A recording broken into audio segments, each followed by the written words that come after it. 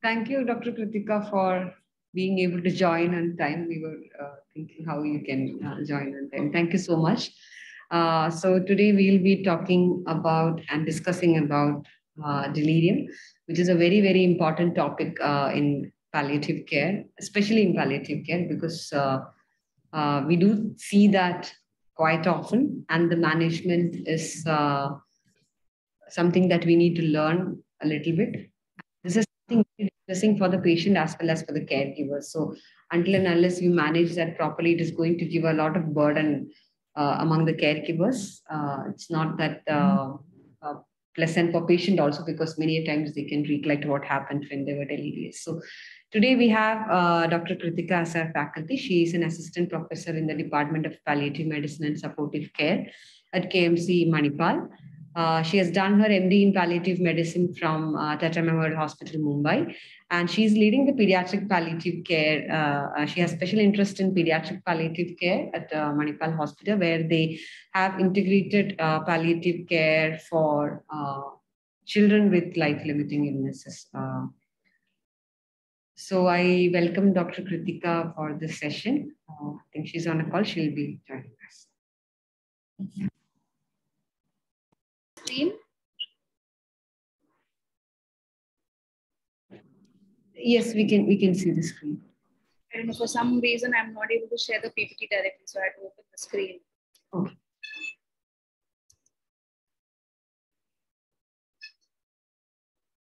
Yeah.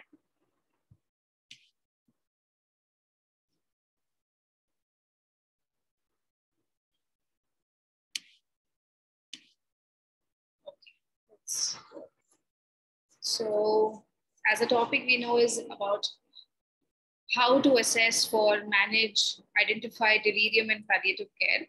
So before I begin, there are these certain myths that we may have come across, or maybe have thought across in our practice that, at times some of us do feel that, yes, delirium is easily identifiable. Like, you see a patient and you say that this is delirium before we even evaluate, or, at times, before we even have to, differentiate between different presentations. Then it is all about, delirium monitoring will not lead to a change in patient care. It's actually wrong. There is a lot of emphasis given in terms of trying to prevent delirium rather than, treat in the end. So now there are a lot of emphasis can be given on prevention. And that also is important in patient care when we're dealing with such sicker patients when we see in palliative care. And it also, there's a lot of talk about, if a patient is delirious, the first and foremost thing is stop everything that we are giving to this patient, anything which has sedative action or anything which may cause, episodes of restlessness, or it could cause delirium episodes, or like such kind of that. And you might talk about, doing all of that in the first instance without even wanting to go and evaluate to find out what would be the likely cause. And diagnosis is mainly around, trying to find out that the patient might be crazy. So it's about the terms that we use with families. It's about the terms that we describe, and how the family understands a given situation. What is their expectation out of your management? Whether when we talk about, trying to start antipsychotics, the first and foremost thing for a layperson would be like, antipsychotics meaning is the person gone mad. They not someone who will get back to normal. So it is all about communication at that point of time, that how and what are we dealing with, what is likely to reverse, how much are we likely to reverse, whether the management would stay for a longer period or it's just for a short period, depending upon the etiology of it. So to take you onto that, we will discuss through this topic about what is it, why is it important to address delirium, what would be the likely causes which we see in our setting, and the management for it. So a little history back, into times to understand what delirious is. So the Latin term, the delirare, is to be crazy, and delira means to leave the furrows. So it's from leaving from your natural state, or your actual state of mind or the environment. So Hippocrates in 400 BCE said that they move the face, they hunt in empty air, pluck nap from the bedclothes, all these signs are bad and in fact deadly. This was at time, trying to recognize what terminal delirium was. Someone who's terminally ill, that's when they found out that patients are becoming delirious, where they are confused, they don't understand, and they are, hunting in the empty air, trying, because they're hallucinating probably. They have visual and auditory hallucination. This is how Hippocrates described it then. Slowly in 1st century BCE, Celsus said that in sick people, they lose their judgment and talk incoherently when the violence of the fit is abated and the judgment presently returns. So it's all about how the fluctuation occurs, how things. So this is so many years ago it was identified, and trying to understand what exactly happens, and instead of labeling a person crazy or psychotic. So symptoms would be very synonymous with an acute confusional state, or someone with an organic brain syndrome, or an encephalopathy, or in terminal agitation. So it's often mistaken, in times with patients with depression, clinical depression, major depression, dementia features, as well as an anxiety. Another important thing that to understand is what is terminal agitation. It is actually a sign or a symptom seen which is suggestive of a thrashing or agitation that may occur in the few days or hours of life. So it's only, we would say that this person who is at end of life, who's actively dying, would be going through such a state, and that could be likely complicated or precipitated due to an underlying uncontrolled pain, due to anxiety around death. The person would be really there would be a lot of existential spiritual distress that could be probably leading for this patient to become very agitated. There could be intractable dyspnea, or even at times due to metabolic or septic causes causing delirium. So there is definitely criteria, and one such, the DSM-5, which defines a clear-cut definition for how would you classify this patient as delirious, is based on these 4 categories. So the DSM-5 criteria A is a disturbance in attention. So it is completely in terms of reducing ability to direct or to keep a focus or sustain that attention, or they are shifting attention, and awareness of their surroundings. So whether they have a reduced orientation to their environment. Then this disturbance, which develops over a short period of time, usually you would see that patients would have had such episodes in the last few hours to a few days. That's how they would present to the OPD, saying that past few days, this patient has been day by day, behaving vague or odd, or has been agitated suddenly. So it may not be like a very long course. And that is what it represents, a change from the baseline attention and awareness. And it will tend to fluctuate in severity during a course of the day. Something what we have heard of, like sundowning phenomenon, saying that when the sun goes down, or when the evening starts in, or the night sets in, the agitation episodes or the restlessness episodes worsen in a patient. So that is what we call as a sundowning phenomenon. Another criteria additionally is additional disturbance in cognition. So in cognition, various things like memory deficits would be there, disorientation, language skills, visuospatial ability, or perception of any surrounding. So that is also impaired. So when you look at these criteria, it should also be checked into that whether these criteria are not explained by any other pre-existing or an established neurocognitive disorder, and it is not occurring in a context of a severely reduced level of arousal such as coma. So we have to delineate these other neurocognitive disorders, and only then this, if these are above 3 criteria are present, is when you would classify this patient as delirious. So it comes to, it takes us to this topic about what would be the types. We would have seen patients jumping out of bed, trying to get restless, pull out IVs, pull out tubes, NG tubes especially, anything that is irritating them, they might be very trying to be, causing self-harm. Like in this picture that you see on the right top corner, that patient is almost halfway out of the bed despite you having the bed rails in place, which is mainly talking about hyperactive delirium, where a person is combative, agitated, or restless. Or a patient could be in hypoactive delirium, where they are very lethargic, they're sedated, they're suppressed, they are most of the time sleeping. there's not much of a response, and you might occasionally hear some moaning and groaning and mild movement in the bed here and there. It could either be classified very classically into hyperactive, or they could be in hypoactive, or you might rather actually find in a general case scenario for them fluctuating between the groups. They might at times be very much, drowsy, sedated, sleeping, no response, and suddenly after a period of while, they'll be like all awake and trying to jump out of the bed, or at times they would be alert and calm also. So there, the fluctuations is where you would call as a mixed pattern of delirium.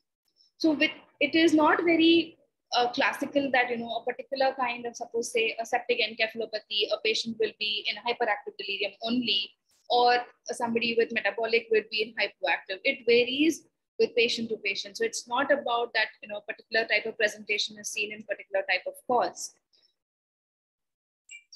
But when we talk about delirium, and as I said earlier about that, there are chances that we may miss it because it is invariably missed due to a misdiagnosis that could be seen in dementia or in patients with major clinical depression. So this table gives you an idea about how you can differentiate and understand what is delirium versus dementia versus depression. So the major features that you would want to differentiate is in terms of onset. It will be acute in delirium, where it will be from hours to days, whereas in dementia, it will be very insidious. That is, it will be from months to years. Slowly, there is a decreasing cognitive function, decreasing attention span, and even their activity levels. It will be over a period of months to years. Whereas with depression, it could be from acute to insidious. The course in delirium would be, obviously, as I talked about earlier, would be fluctuating. They would be hyperactive, alert or calm, or hypoactive, and it could vary in the daytime. Whereas in dementia and depression, there would be progressive and maybe chronic also. Similarly with the duration, delirium will last for hours to weeks, dementia from months to years, depression from months to years, especially in patients who have been diagnosed with major clinical depression, who are on antidepressants for many periods, and there may be occasional aggravating of symptoms in such patients. When you look at consciousness levels, it will be very clear in depression. Patients may not be stuporous or sedated well in depression. In dementia, usually it will be clear, but at times, as the disease course advances, in advanced dementia, patients who are mainly bedbound, and towards end of life, then there will be definitely a decreasing level of consciousness, but otherwise it will be always clear. Whereas in delirium, consciousness level will always be altered. Attention will always be impaired compared to dementia and depression, where it will be maybe decrease, or it may be not close to normal if it is a person is well controlled on medications. In terms of psychomotor changes, it may be increased or decreased depending upon the cause. And reversibility is usually reversible in delirium. Compared to dementia, it is irreversible. And in depression, it is usually reversible because good antidepressants and psychotherapy can help the person. Delirium, if it's not terminal, is usually reversible. So this is very important when we're trying to delineate or identify and diagnose for such a patient. That comes us to, to understand that how and why is this important? Why do we think we should be addressing delirium as a symptom in our practice, especially among patients who present to the palliative care clinic? Because it is one of the most commonly missed or misdiagnosed or mismanaged. And there are a lot of confusing terminologies, because at times we'll talk about encephalopathy, at times we'll talk about psychosis here in between. And often in routine practices in certain areas, there's a lot of use of sedatives in patients with a palliative care. There will be chronic insomnia, there will be there would be anxiety, there would be pain for which you're using medication that can cause sedation. And at times this symptom could be missed while managing. When you look at its presence, approximately 15 to 25% of hospitalized patients and up to 60% elderly in hospital will have this symptom. And it occurs in almost 70% of ICU patients, wherein you have it, and 85% who are in their terminal phase of their illness. Like that's what is like terminal delirium. So that's why it's so important, because delirium is common and it can be very distressful. It can be very harmful, because here delirium affects or increases the hospital length of stay. Because imagine of a caregiver like who is looking at their family member or their loved one going through such distress, may not want to manage such a patient at home, or may not be able to, because it's very challenging. Someone who is in hypoactive delirium, for them to see their loved one sleeping like this, not knowing what to do, they might feel very helpless at that point of time. And that may lead them to have this patient brought to the hospital, and that would mean that you would go for evaluating the cause, the entire workup, and then management for the same. And that would add to the length of stay. That adding to that would be financial toxicity, because of the length of stay in the hospital, the number of investigations and other means that you do. Not that I'm saying that it is bad to do it, but it has this significant cost involved in it. Delirium can, yes, cause death if it is not identified early, because of the etiology due to that. A lot of concern is in terms of transition of a patient from hospital to a nursing care or nursing hospital, a smaller nursing home or a home care base, and additional costs involved with this. The hidden costs that come with this burden, because you might have to have maybe like around the clock nurse involved, or maybe some caregiver might have to give up their job and sit at home with the patient because there's nobody else to look after. So there are these hidden costs involved, which are like what we call as indirect financial toxicity and direct financial toxicity. And also with that comes in the caregiver burden, because looking after a person who is delirious, meaning the person is completely dependent on the caregiver for all their needs, and as well as it's a physical burden as well as an emotional burden to see your loved one go through that. So that's why I term this, as delirium is harmful in these particular states. It also hurts relationships, because it interferes with, having a meaningful conversation with or interaction with the caregivers. The person is not able to communicate. Family is helpless, distressed, not knowing what to do, what this person might be needing, what are they demanding for. Their helplessness would in terms increase their anxiety, would increase their thought process of feeling, hopeless in this situation as to how best they can, support their loved one in this situation. And that can bring an impact on the relationships that the person has with the caregiver. Other is the caregiver distress, because unlike pain, pain you can see, you can manage, and you can keep on adding other analgesics and try and bring about a control in here. But sometimes delirium is seen, and it creates a sense of fear and helplessness that I talked about earlier. So it adds to the caregiver distress in here. So, at this, it comes to a junction that, we understand what is delirium. We understand that, why it is important to really have a look at it. Why should we be more particularly aware about it? But also it brings us to this important topic about what causes it and how do we identify, what all workup do we need to do for such a patient? How would you want to assess a particular patient and then come to a diagnosis? So before we move on to what would be the causes, we should know also what are the patients who are at risk of it. And majority of the time, these are the very common risk factors. It would be the physical function, as in patient who is mainly bedbound, who is not involved in much of activities, completely dependent on their caregiver. Patients' habits in terms of their sleep-wake cycle, their food intake habits, their dietary habits. Bowel bladder function is also very important, because constipation also is seen to cause delirium in elderly. I had a case in an OPD where an elderly lady had come with altered sensorium, where she was very agitated, and we did her entire workup, found out on history taking is where we got to know she had not passed stools, and we did an X-ray abdomen, and we found that she had impacted hard stools in the rectum. And after a good management for it, and once it was relieved of, automatically the sensorium came back to the normal. So it could also be attributed to such a cause. It's important to see patients' habits, cognitive status before the event itself, like how I talked about in patients who are bedbound with, who's bound to have multiple electrolyte imbalances, whether in patients with dementia also it could lead to in such cases, in early dementia it could lead to in such cases. So it's important to know this. The drug history is one of the most important big cause. Palliative care, there is a lot of polypharmacy because you are managing a lot of symptoms at a time. Patients who are from the non-oncology, like cancer patients, yes, definitely after their entire treatment pattern is over, they would be only on symptom control medications. But at times they would also have comorbidities for which drugs would be ongoing. So drug-to-drug interactions to be looked at. Any drugs that could lead to certain electrolyte abnormalities have to be looked at.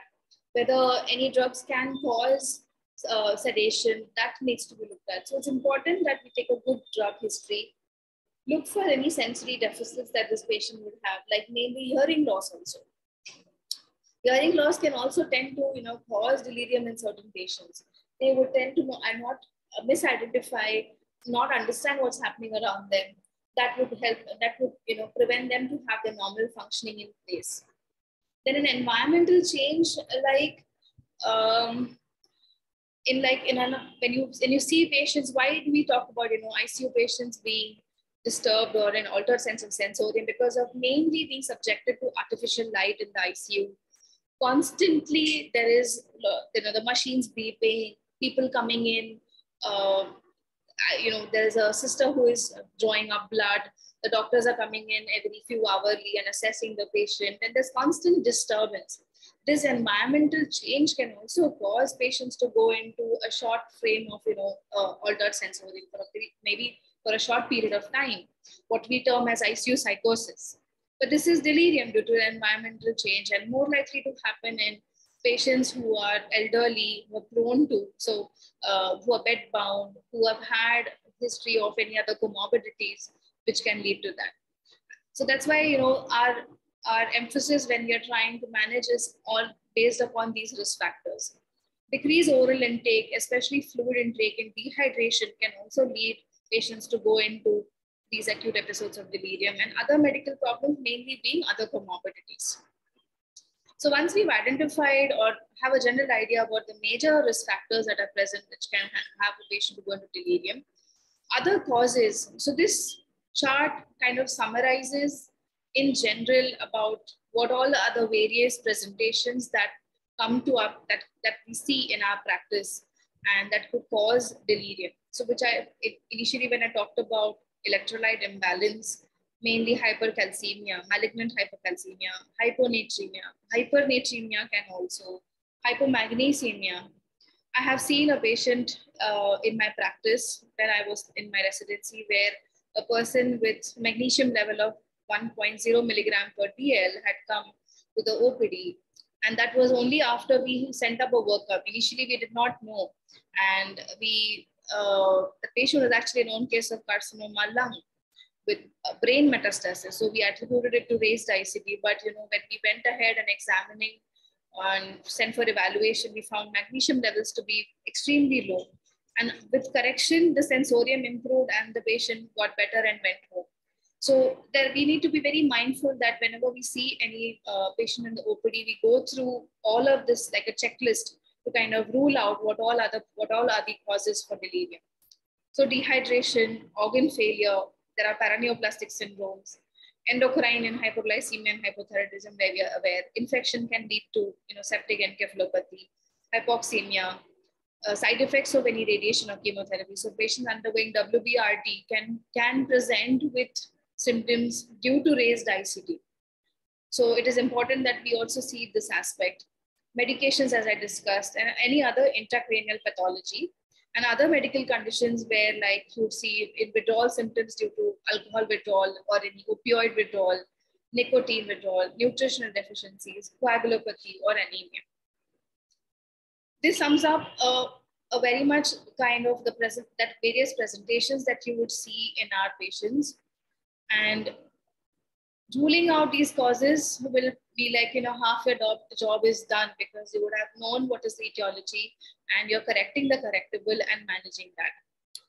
So when we look at now assessing this patient, once we know what would be the likely causes and we want to look at assessing, this flow chart kind of gives you a very one look, and you can understand at what are the various features of this patients who are in delirium, and able to clearly identify those patients earlier. So it is like a sequence of events that happens. Initially, most of the patients, the sleep is affected, where there'll be altered sleep-wake cycle, slowly affecting the patient's affect and mood, where they will be more irritable or anxious. They will be either in anger or fear or paranoia of some of the other events of some person. Later on, affecting attention and orientation, where there's loss of orientation to time, place, and person, or difficulty in maintaining attention. There will be impact on language, where there'll be disorganized thinking or there'll be illogical speech. Psychomotor effect is there, where they'll be more agitated or very, very quiet, or in between fluctuating, and eventually into consciousness, where there'll be an altered sensorium. So keeping in mind these various clinical features of delirium, you would want to assess this patient, and that there are certain ways, objective ways of assessing a patient in delirium. So the first and foremost thing would be about is to step one would be about assessing for consciousness and for content of thought. So now you would identify that within this, this slide, you would get to know about why this radio and why am I looking at various topics in this. So have you ever used a radio in your past? Anyone who has had an idea about using a radio, and what all turn off buttons do you see on that?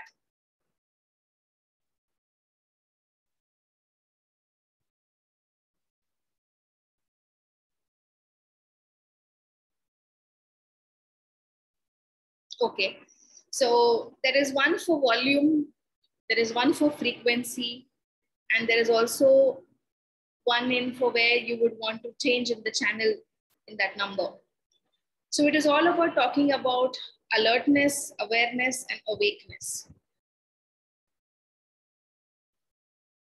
So where you, in terms of when you look at consciousness, it has to complete all of these 3 A's. Only then can you call a person completely, fully conscious, where they're alert to their surrounding and alert with their environment. They're aware of their environment and keeping in track of the oriented to the person, to the place, to the time of the day.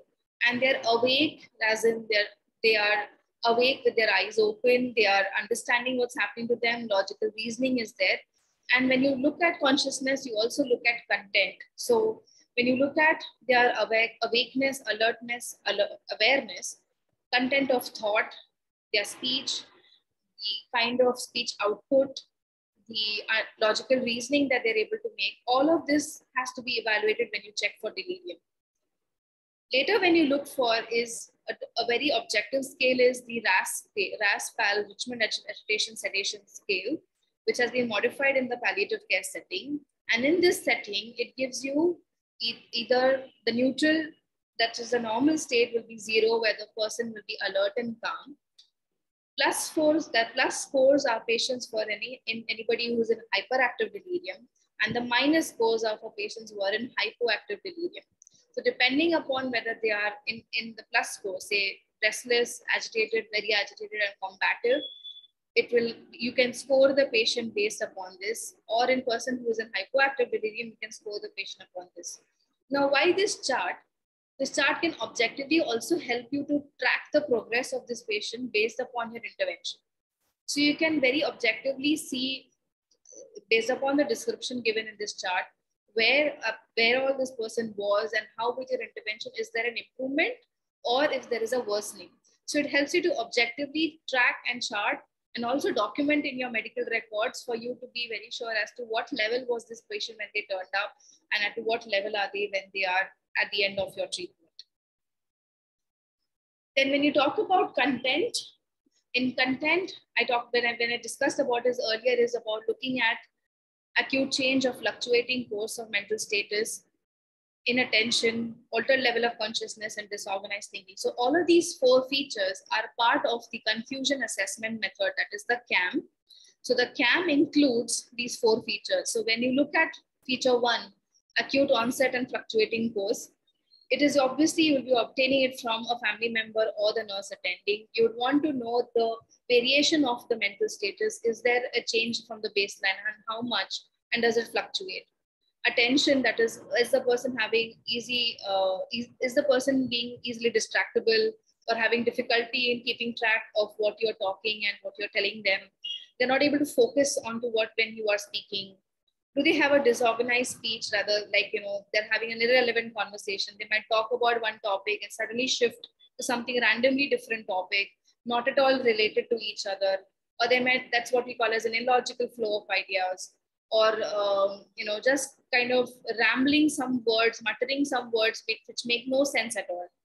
And in the end, about altered level of consciousness, where you see the patient is not alert, they are not vigilant, or they are very lethargic, or they're stuporous or in coma, that is unarousable. So you can make a diagnosis of delirium when you have either of the presence of features 1 and 2 with either 3 and 4. So feature 1 and 2 have to be present, with 3 or 4 either or being present to be able to make a diagnosis for delirium. So these 2 methods can easily help you to objectively assess for and consider that this patient would be in delirium, or delineate it from the other that I talked about, like in dementia or in depression, anxiety methods, where you would find a similar presentation. Other similar bedside tests for attention would be orientation to time, or asking them to do multiples of 2 or count from 20 backwards up to 1, spelling and reversal of the spelling, giving them short-term, like looking at their short-term memory. So memory recall, with maybe you might have just greeted them with your name, and after a while you ask them what your name was. So that would test that, and it's easier to do that than asking them to give them 3 paired objects or 3 unpaired objects. And when I talk about dysgraphia, we come to this where we talk about the MMSE items which we use for screening for sensorium, where we look at orientation to year, date, backward spelling, and copying a design. But at the same time, if you do a clock drawing test in such patients, so on the left, if you see, the examiner would give them a certain time, and they're supposed to draw that. It was initially not done in the correct way. They had lost the visuospatial orientation there, where the numbers are interchanged and it's not correctly written. But whereas after an intervention, it changed into a normal clock that you would have expected them to draw, and that has a 92% sensitivity. So these simple tests would be easier for you to document also, because this is important in terms of medical documentation for you to know the progress that this patient has made, or if the patient has worsened. As I talked about previously about terminal delirium as being one of the most important topics when we are discussing delirium, because it is mainly a diagnosis of exclusion, or very, very much in practice done when after the patient has died, that you would expect, that you would identify that, okay, this delirium was likely due to be terminal delirium, because it may not be really very clear cut. You might be seeing patients with acute sickness, say like somebody has come with aspiration pneumonia, say in a known case of carcinoma esophagus, and has had an aspiration pneumonia as admitted. You're treating for that. You might find this patient has developed certain other electrolyte abnormalities, or even treating for that at the same time. And this patient continues to be in delirium, but day by day clinically, you don't see much of an improvement. Delirium doesn't improve. And either expected or unexpected, the patient dies. At times, you might introspect and reflect back at what happened to this patient and see the care given to this patient. And at that time, you might feel that, okay, this delirium episodes would have likely been due to terminal delirium. So it's mainly a diagnosis of exclusion, at times seen after that too. Other things that could help you to identify terminal delirium is that mainly it will be in some patient who is sicker, who continues to worsen day by day with clinical deterioration. Other signs of dying process are usually present. And there may be multiple causes and often irreversible. Like you have been trying your best to correct the correctables and you don't see much of an improvement, and rather newer issues coming up, further worsening of sepsis or metabolic imbalance. All of that would help you point out towards that this could likely be terminal delirium. So when we look at management next, management heavily relies on weighing the benefits versus burden. You'd want to know, based upon the goals of care of this particular patient, as to how you're going to proceed and manage.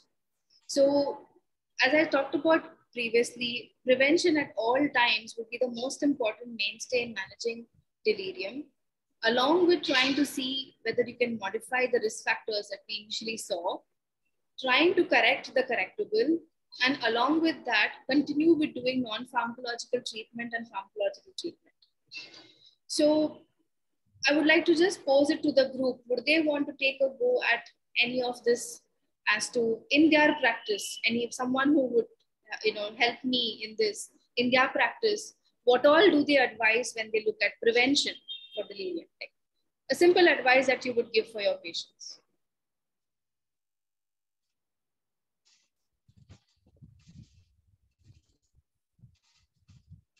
What all aspects would you like to cover when you're talking about preventing delirium?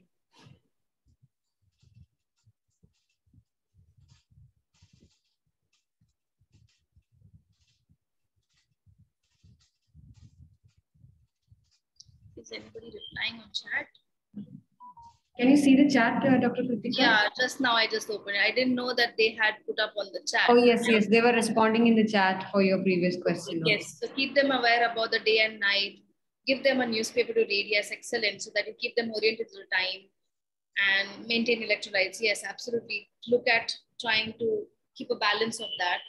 In the ICU scenario, orient to the day and night. Yes. Yes, about electrolytes, preventing dehydration. Absolutely correct. Correct. You'd want to go and see, modify those risk factors that we had.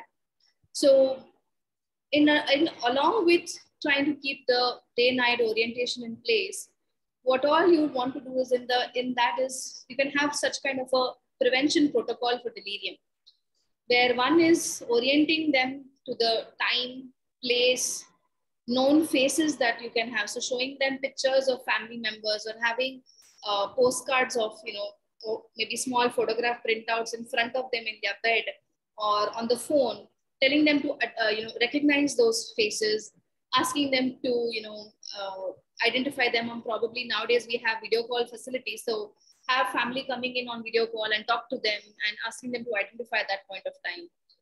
When I talk about stimulation, stimulation is by means of, constant kind of brain stimulation in terms of exercises, small exercises like trying to make them recall what they had for breakfast, trying to recall who came in the morning today, or you tell them a particular time or today's date, and after a while you ask them to recall what date it was. So if you daily stimulate like this, it helps them to kind of remember and try to keep that attention or focus in place.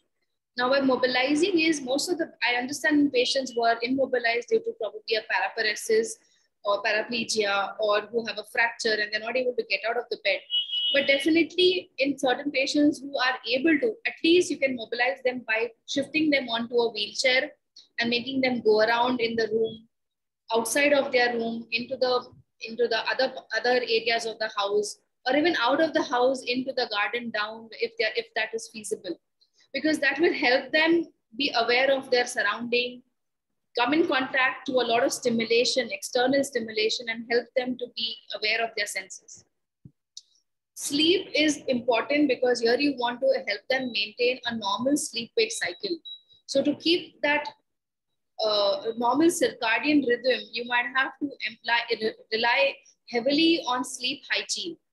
Now, sleep hygiene is taught in a lot of patients where you inculcate certain sleep habits, certain kind of activities around or before a sleep hour, so that it goes into a routine practice that a person will fall asleep at that particular time and wake up at a certain time. And sleep hygiene has an important role when you're trying to, manage in patients with delirium. So that's the most important non-pharmacological approach in here.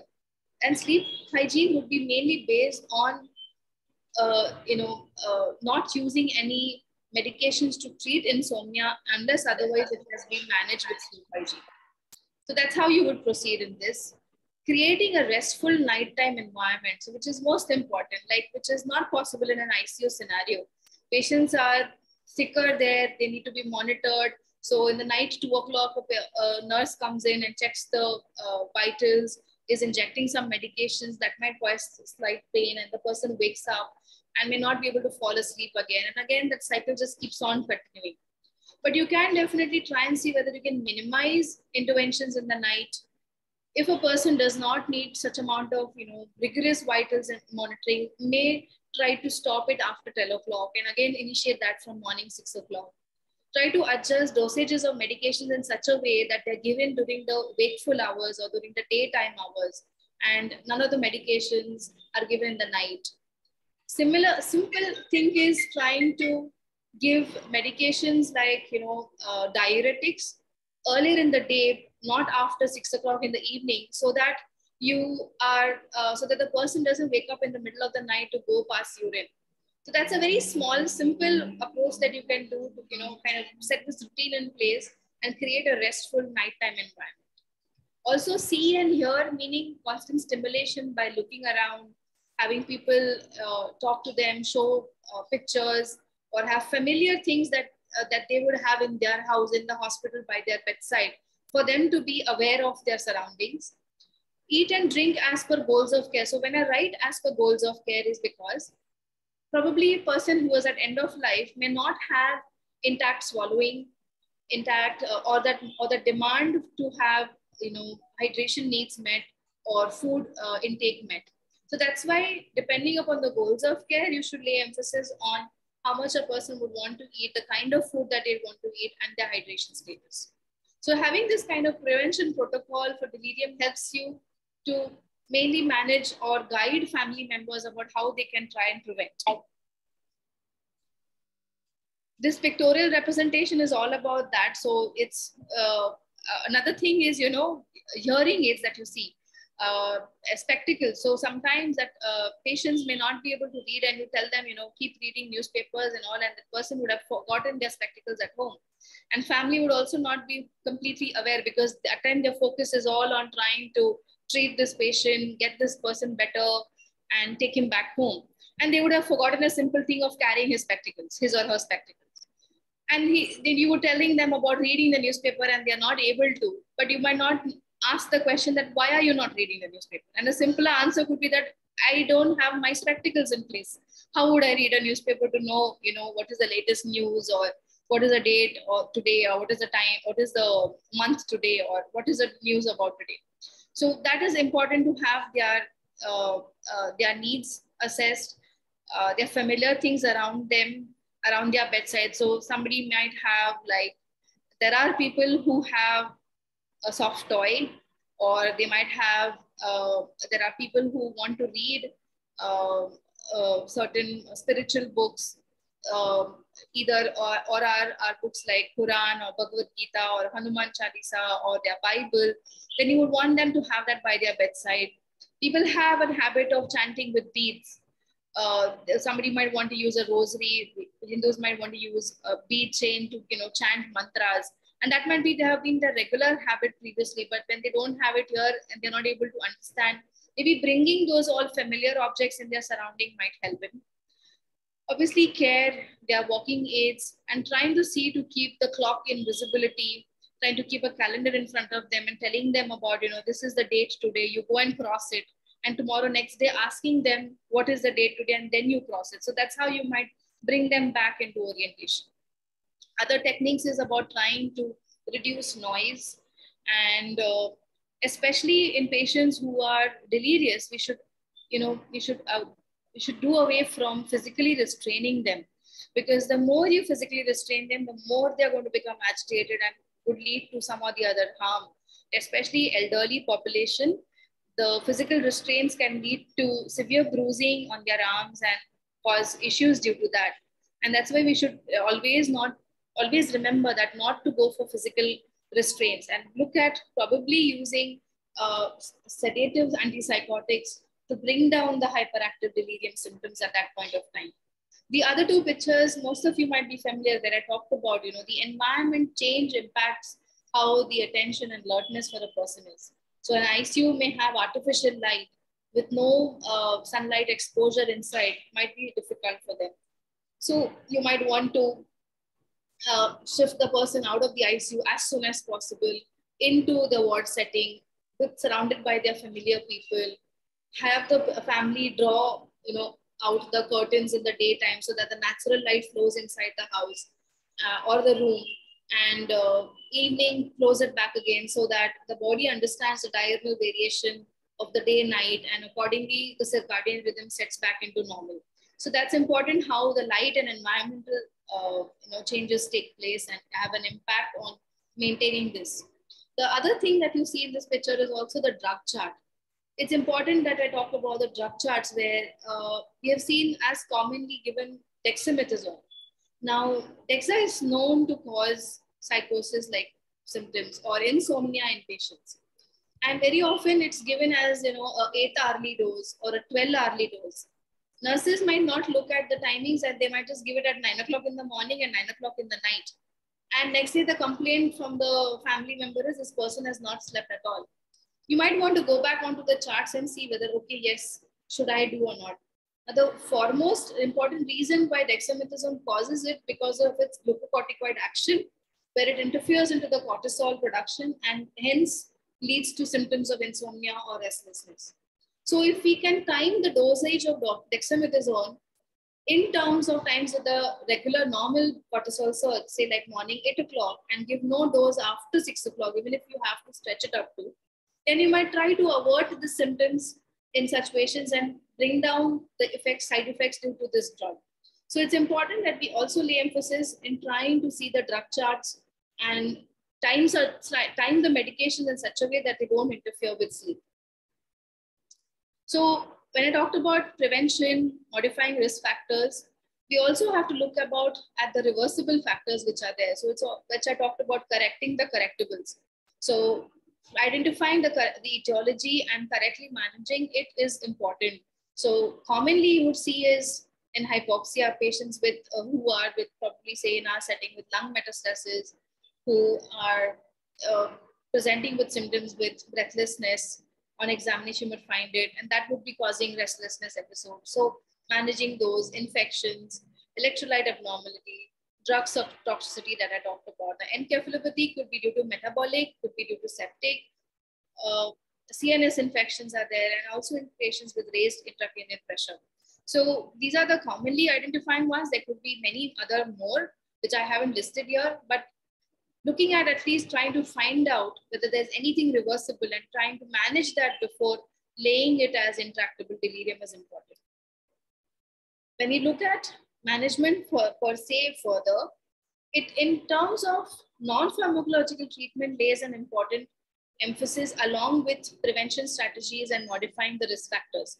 So it's about reorientation, reality testing, reassurance, explanation, and anxiety reduction. I might take a pause. Sridevi, I have time. How much left to complete this? You can take around 10 minutes, 5 to 10 minutes. Okay, I should be able to cover it up in that much time. Yeah. Thank you. So reorientation by reality testing, reassurance and explanation and anxiety reduction is important. So when I talk about reassurance is like, a person would be absolutely not able to understand what's happening. They would have just fed them and after a while they said that I'm still hungry or you haven't given me. And at times the caregiver is so burdened that they might tend to either get angry or may scold the person, and that a person is still confused as to why am I being scolded at. I just asked for something which I know is not yet been done, but that it has been done and this person doesn't know about it or isn't aware.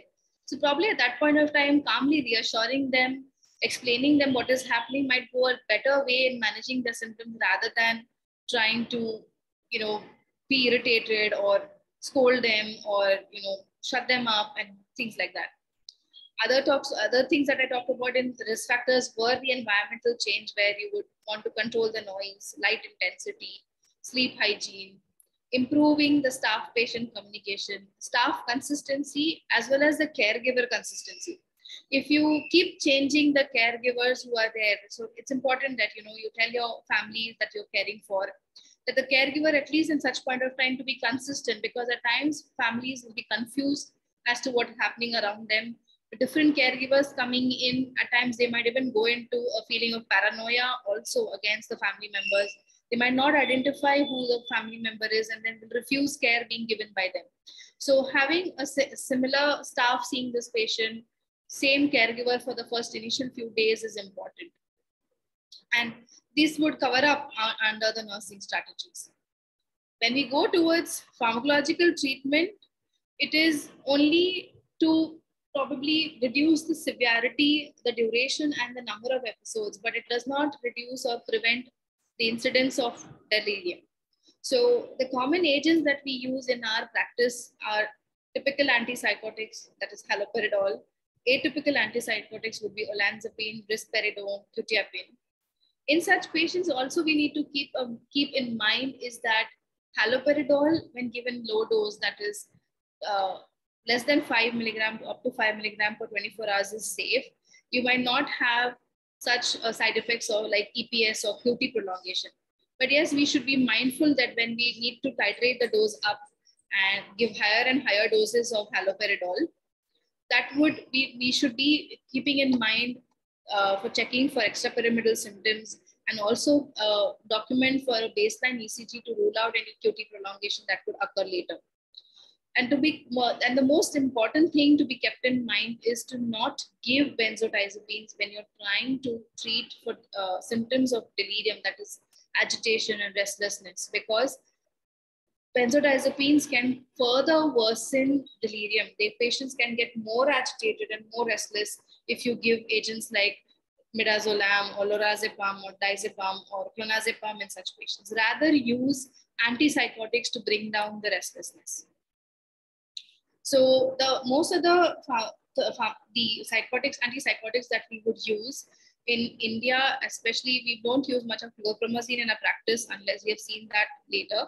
But we use a lot of haloperidol, quetiapine, and olanzapine, because quetiapine is almost safe to be used in elderly population. It has less EPS side effects and less interaction with other drugs compared to haloperidol. So quetiapine, when you start at 12.5 milligram in the night and keep increasing the dosage to up to even 100 milligram to 150 milligram also has been beneficial, and it gives a good amount of symptom control, does not cause overt sedation unless the patient is on a very high dose. Compared to that, when you see olanzapine and haloperidol also has good effects. Olanzapine, the other benefit, it has a longer duration of action. Its T half is 20 to 70 hours. So even once a day dosing is helpful and enough to manage the episodes. And other important thing is that you can get it in a mouth dissolving formulation too. So in patients who where you have do not have the IV access or difficult IV access, oral intake is very poor, or oral route is compromised, therein you consider using mouth dissolvable olanzapine, or even at times even mouth dissolvable haloperidol formulations are available. So depending on, as I've listed here, the drugs, the dosages that you can start with it, you can consider using these medications in your practice. When you look at the profile of these antipsychotics, it's the major reason why we're considering is mainly antidopaminergic agents or serotonin agents. So here, haloperidol has more dopamine receptor action compared to the others, and that's why it helps into having a better control. But because of that, it can have EPS or QT prolongation as one of its side effects. So in pharmacological treatment management, your mainstay of treatment is targeted therapy, which is based on the level of behavior. So to get an idea in terms of when it is hyperactive delirium, I would rather consider asking to continue using atypical antipsychotics. And in hypoactive, consider using haloperidol. Titrate medication if initial dose is not effective. So start on the lower dose and then titrate it up so that you prevent side effects like overtly sedating the patient. And you can consider switching, say like if you were on atypical antipsychotics initially for hyperactive delirium and the patient has not responded. Given the case that I recently had such a patient, there was an elderly lady with CA breast, metastatic CA breast with brain metastasis, post all disease-directed treatment, now only on supportive care. Initially, she came in with raised ICT. We managed that, and then she had urine UTI because of the spinal meds. She also has paraplegia, so she needed a urinary catheter because of urinary retention symptoms, and that led to her developing a urinary infection, urosepsis almost, leading to her becoming delirious again. We had to increase her dosages of quetiapine starting from 12.5 to up to 100 milligram over a week. And with 100 milligram also, she did not settle down. She was continuing to be restless intermittently. In this situation, we switched her over from quetiapine to equivalent dose for haloperidol.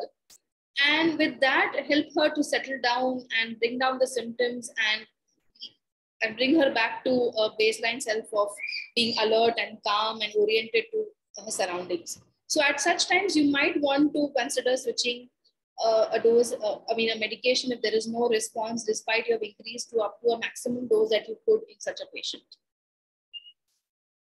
Another important mainstays in terms of inadequate or no responses to try and find out the cause that could be there. There could be multiple, like in this patient, initially she came with raised ICT. We managed the symptom, it improved, but later she developed urinary sepsis. So then we had to again go back and find out what it could be. And that's how it led us to finding about infection and then treating it. And now she's better with that. So it's always important to reassess the causes if there is worsening of the symptom, depending on the goals of care. Now here, if a goal of care of a family and the physician treating would be only end of life, you would not want to go that time and see for any other overtly expensive test. Yes, you could do blood tests once to again identify whether there's anything reversible at this point of time and which would meaningfully change the outcome of the patient. Then it's imperative on you to go and find out. Otherwise, you would rather stick to continuing only palliating the symptom. And only if it goes into an intractable symptom, patient does not respond to your adequate therapy, is when you want to consider increasing up to now using more of benzodiazepines or barbiturates like phenobarbital or propofol, which in terms what we call it as palliative sedation. So at times you might want to use like continuous infusions of midazolam along with haloperidol, or go up to phenobarbital infusions, or even at times consider using propofol infusions to bring down the restlessness episodes and manage and help in controlling and comforting the patient at that point of time. So this brings us almost to the end of this topic, where I have a few take-home points.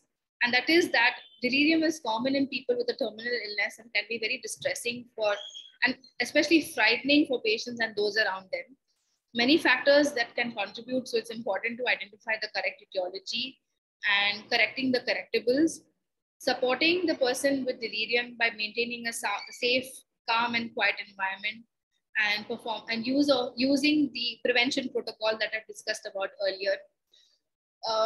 Along with this, when you look at confronting delirium, it is about preventing it, that is by knowing the risk factors, recognize it, that is by assessing it often, correcting the correctables, and treat it by mainly use of non-pharmacological approach along with antipsychotics and sedatives if necessary when it turns into intractable delirium or in terminal delirium times. So that brings us to the end of my topic. Thank you for patient listening and answering to queries. Sorry, I did not know as some of you were in the chat, so I couldn't read through that. Thank you so much. Thank you so much, ma'am, for that detailed presentation. Hi, Deepak. Nice to see you. Hi, ma'am. Nice to see you too, ma'am. So, ma'am has been my mentor when I was in KMC Manipal. It's always good to catch up with you, ma'am. Same here. So, so we have opened up the chat box for questions, as well as if anyone would like to ask, you can please unmute yourself and ask straight away. So, ma'am, we have a question on the chat box already from Dr. Priyanka. She's asking, can a patient have both hypo as well as hyperactive delirium? If so, what are the drugs and what dose can be prescribed? So one in this case again is there could be such cases where they would fluctuate during the course of the day between the types of delirium. I would rather, as a first choice of agent, go with the atypical antipsychotics, like using quetiapine if oral route is not compromised, trying to titrate dose on that, and use mainly like haloperidol to manage breakthroughs, like in case when the patient is becoming overtly agitated and restless on a background dose, then I would try to increase it up and go on to, giving breakthrough doses of IV that time. If not managed on the oral dose, then switch over to an IV infusion of haloperidol over a period of time. Okay, I think, ma'am, one of the hallmarks also is that the fluctuating course, right? Yes. So even if a person is predominantly in hyperactive delirium or in hypoactive delirium, they always tend to go to the other end of the spectrum as well. That is a possibility, right? Okay, when we had a question earlier on, what is the difference between alertness and awareness? If there is a distinction, if you could throw some light on that. So alertness would be in terms about being alert to situations, in terms of like, when you're talking about being alert to time, being alert to the situation, and when you're calling them, what is their response. And awareness is in terms to their environment. It's being aware of where they are, with whom they are, what is happening to them. That is how you would distinguish the two of it. Thank you, ma'am. Ma'am, we have got a question from Dr. Anish. He's asking if there is any role of music therapy in delirium, and is there any scientific backing for the same? At times, music therapy, in terms like someone who is an agitated delirium, it may not really help at that point of time. But when it comes into practice, and when is you're looking at sleep hygiene. So at times before sleep, say an hour or two, you would want to create an environment of soothing, calm environment around the particular patient. So wherein a certain soothing music can be played in the room, so that the person generally tends to, calm down and then fall off and drift off into sleep. It may not really benefit in terms of, an agitated delirium when you play music, and the person might, benefit with that. There have not been much studies, as much as I'm aware, about using music therapy in delirium as such. Thank you, ma'am. As an instrumental, and such comments are coming in. I'm not sure. I'm not a expert in that yet. I think I would say that it would depend upon the preference of the person. Like, what would they like to listen to? I would say like that. Hope Arnab, that sorts your question.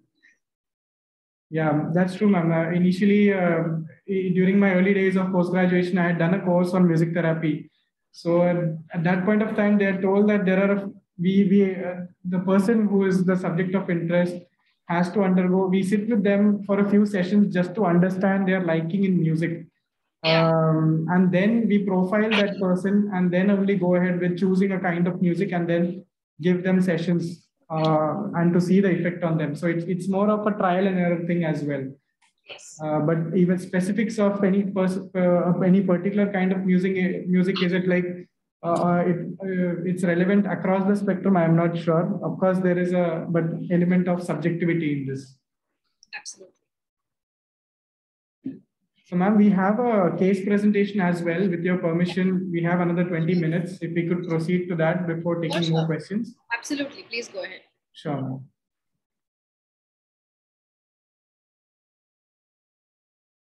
Dr. Smita, over to you. Yeah, hi. Hello, everybody.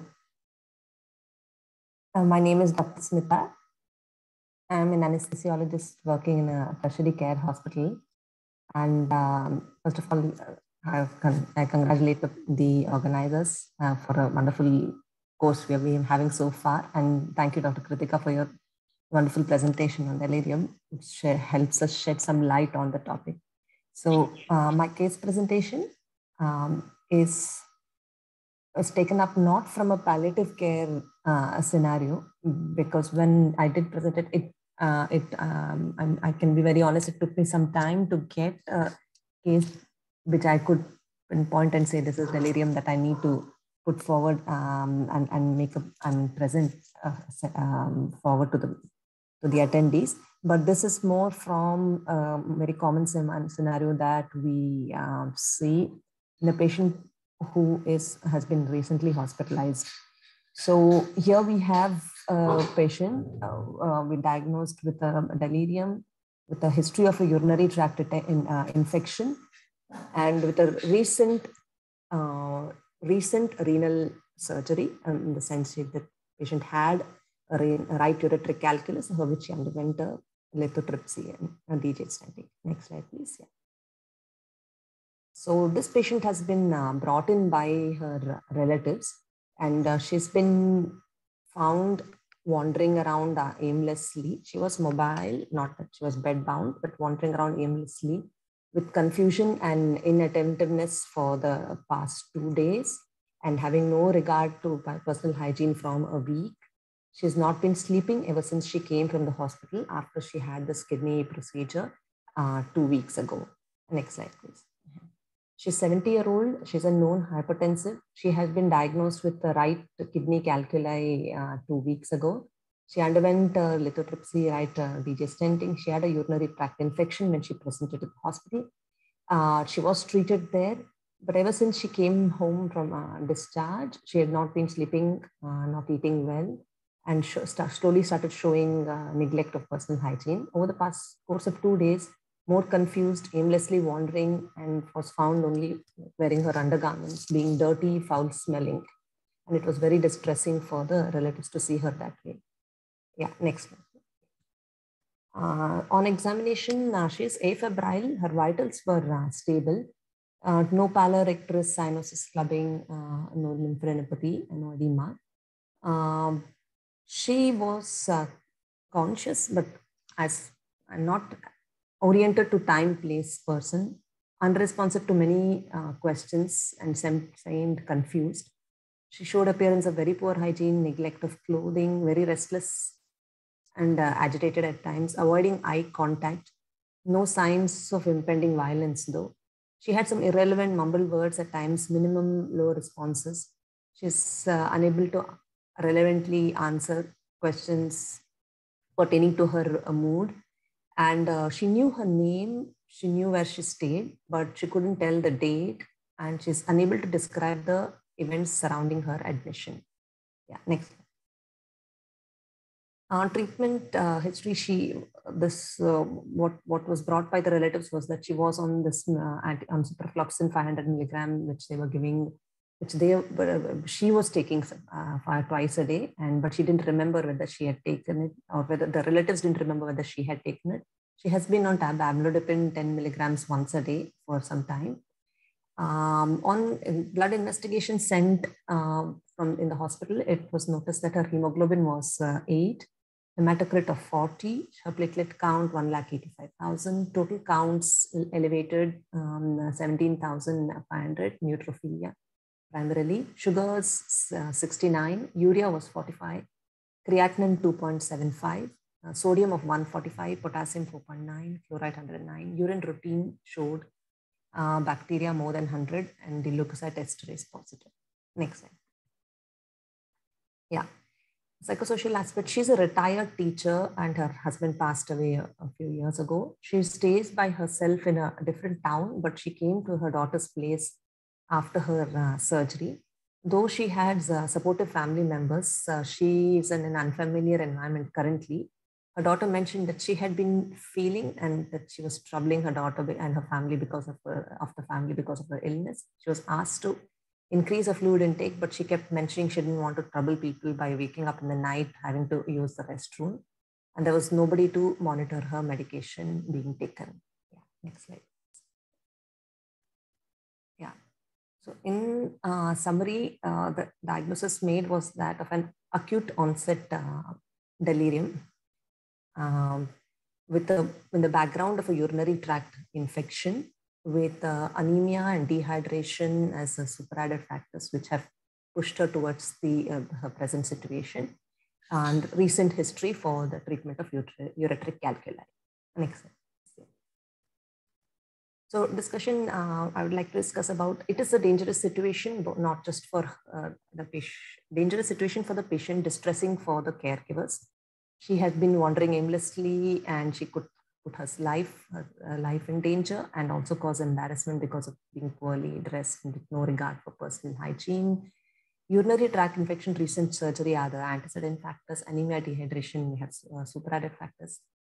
Could this situation have been prevented upon discharge from hospital? Could the patient family members be counseled about close scrutiny of the fewer finer details like medication, hydration, recognizing early features of delirium, and the situation could have been anticipated? Does the palliative care have role in this scenario in the sense? So initially when I put in the case presentation, I thought that palliative care would be able to help her situation and her family members. But now I understand that we were discussing about delirium in a palliative care setting. So my case presentation is more of not so much pertaining to a palliative care scenario, but I just put this point across. Yeah. Can you, next slide, please? Yeah, that's my case. Thank you. Dr. Smita, I would not say that, although the topic was delirium in palliative care, the role of palliative care is very much important in here in terms of a lot of these points that you've enlisted. That is how the role of palliative care actually comes in, trying to support the patient, the family, in trying to explain them the anticipatory symptoms, managing this patient at home. So there is definitely a huge impact that could be done by the team, and by and even an approach that you could have, having a palliative care approach is meaning just being cautious about the finer details, trying to see as a whole person, not just focusing on a particular issue or a concern as of now, and then helping or paying attention to those finer details and then coming to a plan. So it's more of comprehensive planning that you would do here rather than focusing on only one point. So that's how palliative care input comes in. Yeah, thank you. Yeah. The video beautifully presented delirium in a palliative care scenario. I also want to point out very often in the intensive care and as treating physicians, and we label patients having ICU psychosis, we label them as encephalopathic, and we look at organic causes. If we're not able to pinpoint anything major, we will just label them as ICU psychosis. It's a very, very loosely used term. I think we need to educate ourselves and our fraternity, because as physicians, many a times we ourselves don't know that we are dealing with the delirium and how to manage it further. Yeah. And thank you for shedding light on this today. Thank you so much for that. It's very important as you highlighted it. Thank you, Dr. Smita. So if anyone would like to, would have any questions regarding the case which was shared, how to approach this case, you can please unmute yourself, or you can use the chat box.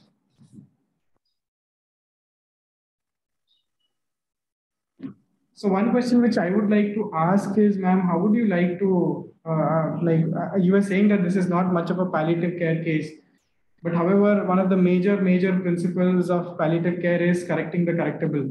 So here we can see lots of factors which needs to be corrected. But in this kind of a setting, how do we go about it? Is it that we start them on medications for delirium?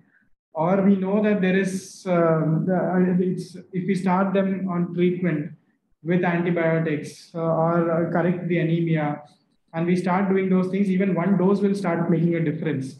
So how do we go about this? Are we gonna start them on delirium medicines, or are we gonna do the correcting the correctables and then go ahead? And if still delirium persists, and only then will we go ahead with starting them on antipsychotics? How do we go about this? You pose the question to me or to Dr. Almeida? First to Dr. Almeida, so that just to know what her approach is, and then over to you, ma'am. I think one thing is that one has to anticipate that these things may take a turn towards delirium. When I think it's the role of the treating physician to anticipate that not just the cause, not just the tackling of the ureteric calculus would put this patient back on the path to recovery, The treating physician has to be aware that these are the things, if not taken care of, like for example, the hydration, simple things like hydration and I mean antibiotic completion of the course of antibiotics and treatment of the anemia. Of course, definitely the patient would have been evaluated when being hospitalized for the anemia, but if they have to anticipate that if these things are taken care of by education and by orienting the family that this is a possible complication that can happen. So one thing, it can be, this situation can be prevented. But once that I think the patient is brought to the hospital back with these symptoms suggestive of the patient having a delirium, then I think the first, definitely this patient would need to be admitted in hospital and correct the factors which have pushed the patient into the in this situation. And I think, as by Dr. Krithika discussed, I think the treatment of delirium would then also start simultaneously, in addition to the treatment of the causes, what has pushed the patient to this situation, plus the treatment of delirium. I think it goes hand in hand. Both these things go together. And then the family would definitely be distressed to seeing the patient the way they saw her. And then they have to be also educated that this is very reversible. What has happened is a reversible thing, and that doesn't really mean that this patient has gone into. But very often they brand patients that they've gone into, that and the stigmas associated with the psychiatric is huge.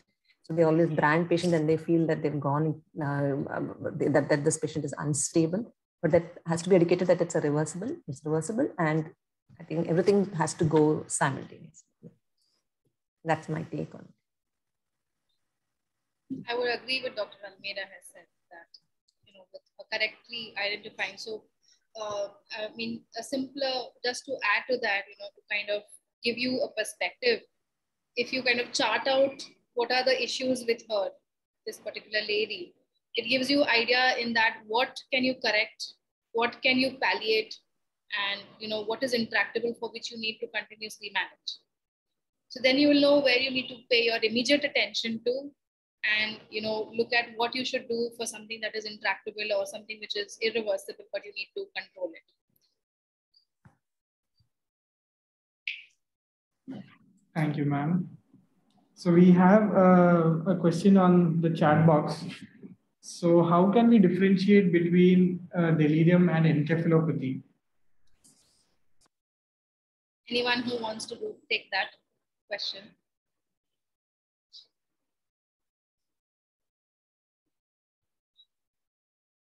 It's actually mainly more or so similarly describing the same condition. It's more like delirium is actually more of the mental manifestation of that symptom. And encephalopathy describes the pathophysiological process. So it's a synonymous term, but this is how you differentiate it. It's not something like, delirium is not equal to, it's something different to what encephalopathy patients will present with. Delirium is kind of like a symptom that will present in encephalopathy patients also. So that's how it is. It cannot be two different topics altogether. It's synonymous to each other. And like Dr. Shantini has posted on the chat box, encephalopathy will also have an organic cause, either related to the liver or some organ deranged LFTs. There'll be a background to the encephalopathy as well. Ma'am, we have a question from Dr. Arnab. So he's saying that he's asking that if there is a person like this without any relatives and he's found in front of a private hospital, how to deal with this patient? Is the private hospital bound to treat the person, look for the relatives, or ignore the patient should be taken to a government setup? How to approach this situation? This is more of, there are a lot of these questions. It's not that this person is completely at risk of death here. So about when you talk about first aid, trying to give the first initial management, and then so I am not really the right person here to give, because I may not have complete knowledge about administration rules and various state policies and hospital policies that come into place here. Because as a situation, if seen, he is very right in saying that at times private hospitals might not even enter into, and there might be more of responding to the next police station to identify such a patient, and then the police is who involved into taking this patient to the nearby government hospital and then trying to search for the relatives while the patient is tended to in a government hospital. So it differs into state by state, the kind of policy that they have for destitutes or for such people around. Very correctly said, ma'am. Also, like over here in Trivandrum, there have been instances where we have had such patients come in, brought in by somebody. They don't have relatives or anyone around them. So what we do is when we receive such a person, we report to the nearest police station first, make a report of it, so that, in case even if we start treatment, or if something happens over a period of time to that patient, later on somebody shouldn't come and say that why they weren't informed or something like that. So we always have a legal document with us saying that we had informed the police and we are taking over treatment for the time being. And then through our network of volunteers, once the acute phase is taken care of, once the patient is stable and the medicines have been titrated, then we will look for other care homes for them, NGOs or other care homes for them, where they can be taken care of on a larger span of time. Correct, absolutely. This also helps, like if the private hospital has a social worker department, so wherein they can initially provide the first stage, try to get this person stabilized, at least evaluated and stabilized immediately, attention given into this person was wandering on the state, as where she correctly pointed out was at the risk of self-harm. So get this patient in, manage initially, find out, report it to the nearest police station. If relatives turn up, then discuss if they want to continue treatment at the same hospital, or if they're not able to afford it, they have issues, financial constraints, then given an option to be able to safely transport this patient from their center to a government hospital or any other local center where this patient can continue care. So having a volunteer setup or a social worker department, or being in touch or liaison with an NGO who works for this in your area can go a longer way in trying to manage it. Absolutely, ma'am. So, ma'am, we have 2 more minutes before we end our session. I think in the meanwhile, as we wait for another question or two, would you like to give any closing remarks, ma'am, on Delirium? So, as I said about my take-home points, so it's as this case also brings up that idea, is trying to evaluate it thoroughly.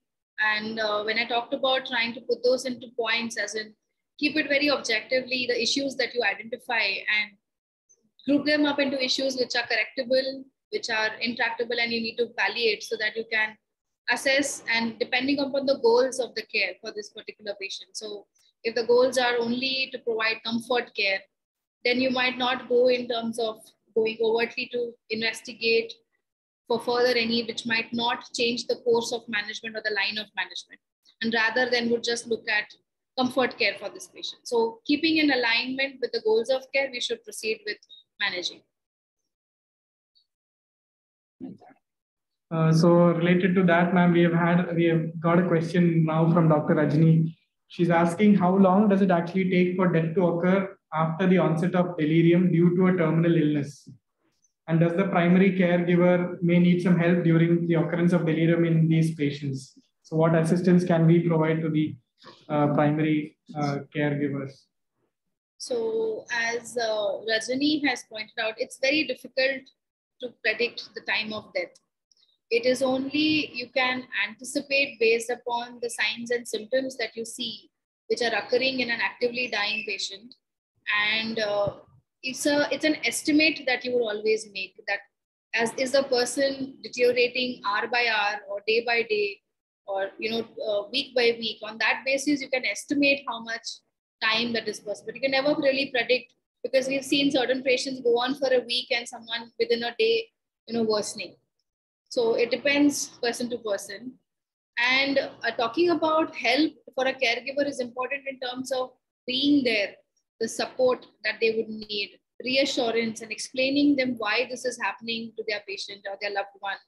And also making them understand about their concern is about distress. The concern is about whether the person is in pain, whether is the person really understanding what's happening to them, and would that be causing distress to them. So reassuring that the person may not understand what's happening, and also explaining to them about your line of management, what is exactly trying to do. It's trying to control the symptoms, trying to keep them comfortable. So at times you might even want to reassure them in terms when the person is continuously sleeping, and that could be distressing to family members, because in our culture, it's about, having that last talk, being able to, give a feed before a person expires. That is very important. And they may be feeling distressed because at times they're not able to do that aspect. So therein, your presence can be a bigger support than anything else. So all of these points you can keep in mind to look at, providing help for the primary caregiver when a person would be in delirium or in terminal delirium. Thank you, ma'am. Many a times we have seen that the primary caregiver, the thing which distresses them the most is why this is happening, why isn't he responding, why is he worsening, things like that. So many a times we have seen, if we just give tidbits of the pathophysiology as well, so they know what not to expect. Once we sit with them, reiterate it a couple of times, they know what not to expect, which gives them sort of a closure on it. And we have one last question for the evening. Is ICU psychosis same as delirium? So yeah, that's what, as we like a little while ahead pointed out, that ICU psychosis is like a loosely used term for it. But mainly that whatever you call it as a mental manifestation is delirium itself. It's the scientific way that you would diagnose with this particular patient. ICU psychosis is something that we have just as it's like a term that you would call it for, because if a person would have been in the ICU for a prolonged stay, and due to the altered sleep-wake cycle, improper rest, or a very sick status, they might land up into that particular situation. Thank you so much, ma'am, for elaborately taking us through the topic. It's a pretty vast topic, and the causes which can cause delirium itself it can go on for hours of discussion, correcting the correctable causes, deliberation on the investigations which may be needed. But at the same time, from a palliative care perspective, seeing the patient as a whole, seeing the feasibility, if the patient will be financially able to take it up or not, seeing the goals of care, seeing the stage of illness. So many factors come into play when we are talking about delirium from a palliative care perspective. You have brought it out wonderfully during your presentation, ma'am. Thank you so much for taking time out. We know that you were busy till 5:05. You were at the last moment till with the patient, and then you ran and got in for the session.